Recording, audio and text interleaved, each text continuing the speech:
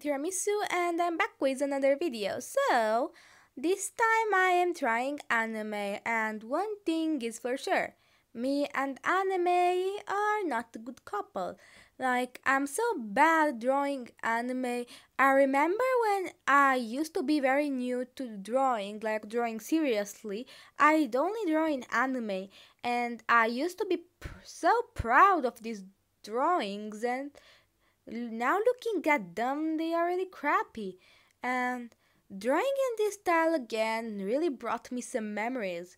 And I know some people say that anime isn't real art, but I think it's a really beautiful art style and an influential one.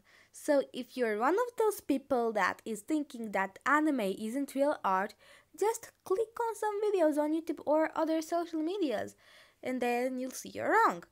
And in this drawing, I am doing my OC, Molly, and I have her backstory on Instagram, and I want to do more in detailed introduction later. This is more like a challenge and also a test because I got a new phone and I really want to see how it works.